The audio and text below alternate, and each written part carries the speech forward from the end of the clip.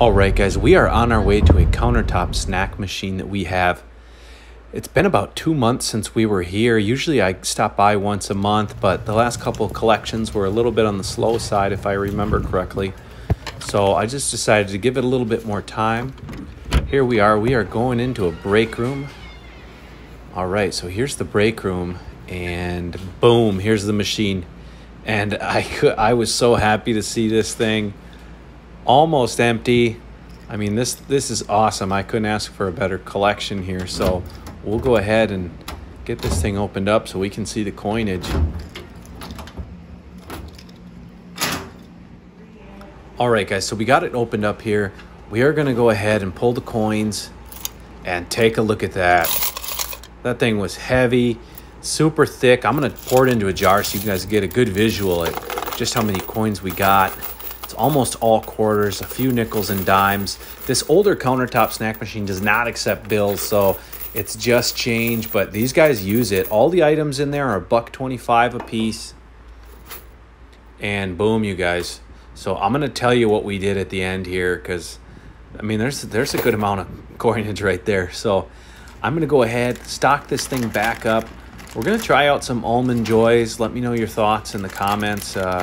If you think this is a good move or not. I know people have mixed feelings about Almond Joy, but small town in Wisconsin, I'm thinking it might go over pretty good. And I've had great luck with these Reese's Take 5 bars I've been putting in all the machines lately.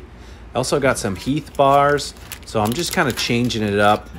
Some of them have been doing really good. Here's what we got going on. 100 grand, whatchamacallits have been doing good at a couple locations. Nut Rolls doing good.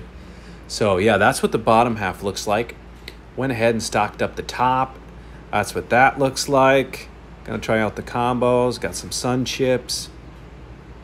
So yeah, this thing's ready to go. We've got it all locked up, you guys. Grand total of $75.25 in coins coming out of here. After that, I made a couple quick stops at a couple different thrift stores. I don't usually find books, but this $2 book looks like it sells for about 15 to 20 bucks. Here's a couple comps for you guys to see. So we picked that up. Just kind of helps with the gas money. This is a very small town in Wisconsin. It's about 20 miles from where I live. So definitely like to stop in these thrift stores. The second thrift store we went to, they had this shelf and they said everything on the green shelf is free. So here's Dr. Dolittle 2, still sealed brand new. That should sell for about 10. I'll have to look up a couple of these other VHS tapes. But yeah, I'm going to take most of these home with me. That thing is nasty.